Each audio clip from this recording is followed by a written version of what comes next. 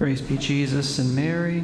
Now and forever. Today we'll continue our reflections on different attributes of God by speaking briefly about God's immutability. God is immutable, which means that he does not change.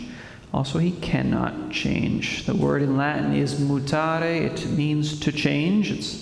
When we think of our English word mutation, what does that mean? It means a change in something, right? You put im before mutare, and then it becomes immutable, which means unchangeable. The scriptures confirm the fact that God is immutable. In Malachi 3, verse 6, for example, we read, I, the Lord, do not change. And the Apostle James says in his letter, James 1, verse 17, that in God, quote, there is no change nor shadow of alteration. The Arian heresy of the 4th century said, among other things, it said that there was mutability or change to the Logos, to the second person of the Blessed Trinity. The Council of Nicaea in 325 condemned that proposition, and Vatican I Council, 1870, defined God's immutability as a dogma of the faith. That which is mutable or changeable goes from one condition to another, and every creature is this way in some shape or form. We know from experience that everything is continually subject to change. You get up, you go to sleep at night, you get up in the morning, that's a change. You walk from one place to another, that's change as well. You grow older, that's a change too. You learn something, you forget something else, that's a change as well. Things increase, they diminish. Things are born, they grow old, they die. You have a good ruler, and then now you have a bad ruler, and then hopefully the next ruler will be a good ruler.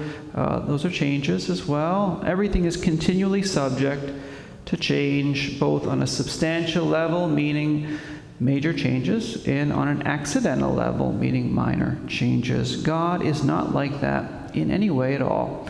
God is absolutely changeless. He's immutable in his being, in his living, in his knowledge, in his willing, in his operation as well.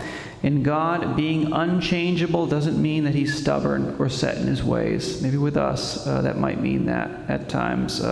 Being unchangeable for God is a perfection. It's not a defect like it is for us at times. Human reason even teaches that God is unchangeable. Change is a defect. It's a defect in finite creatures. It means desisting from a previous state to begin a new state or a new action. God can't stop. God can't do that. He can't stop doing or being one thing and then begin to do or to be something else. He can't do that. He doesn't change. Even philosophy teaches that everything that changes is not necessary. That which is necessary always remains. It always persists or continues in the same condition. When I was teaching CCD to a few 6th graders before entering religious life, of course, one of the students asked the question, well, if God created everything, then who created God? If God created everything, who created him? So I told him, well, it's easy. No one. God's uncreated. That's easy. But I just wanted to make sure that he didn't ask me anything else. And so I said to him, I said, God is the only being that has necessary being. God cannot not be, I told him. And I was right. That actually shut him up. He didn't ask any other questions after that. Just throw some philosophy at young people, and you'll stop them in their tracks right away. That which is necessary cannot change. Therefore, God cannot change. Also, to change means to receive a new reality that you didn't have before, or it means to lose a reality that you had before. God cannot receive. He cannot lose anything. St. Augustine said, you will not find in God any mutation or change, nor something that now is different from what it was just a little while before, says St. Augustine. Also, even Aristotle, the Greek philosopher, adds that every change or mutation means from passing from being in potency to being in act, but in God there is no such passage because he is pure act.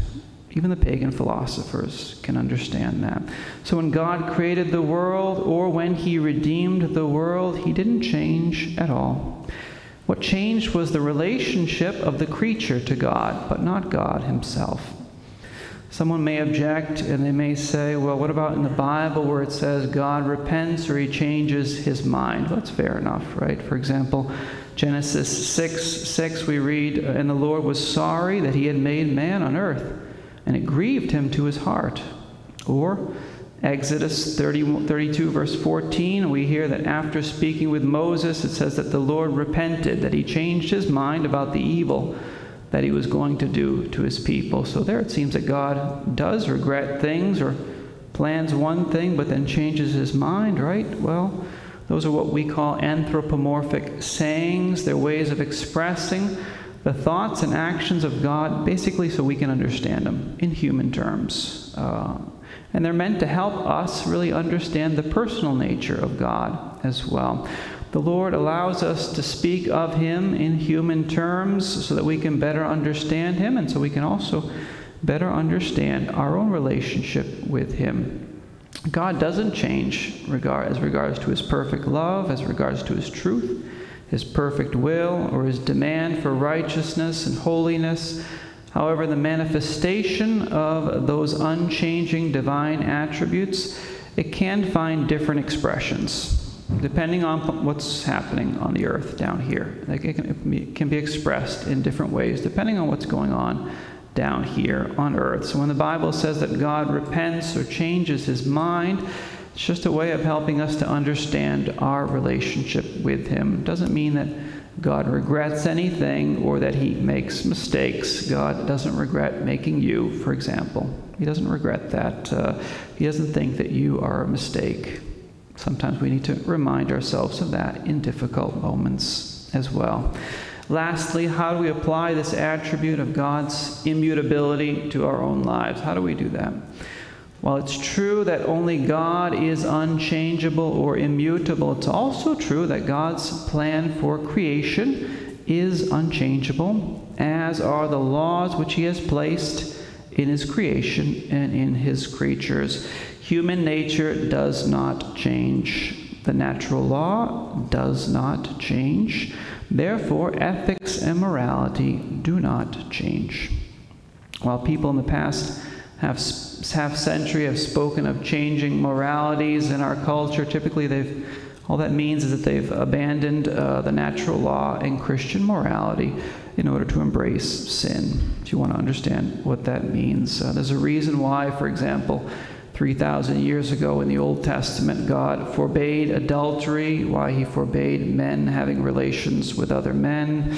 There's a reason why he forbade people to have sexual relations with animals. There's a reason why he forbade incest, human sacrifice, why he forbade witchcraft and divinizations and revenge killing. Why? Because all those behaviors are things that people embrace when they move away from God, when they divorce themselves from him and from the natural law. They embraced those sinful behaviors then, they're doing it now, just as it was in the past. When people think that they can define their own morality or define reality however they want to, or decide even what gender they want to be, when people think that, these are all signs of a profound spiritual and psychological and even a moral illness, shall we say.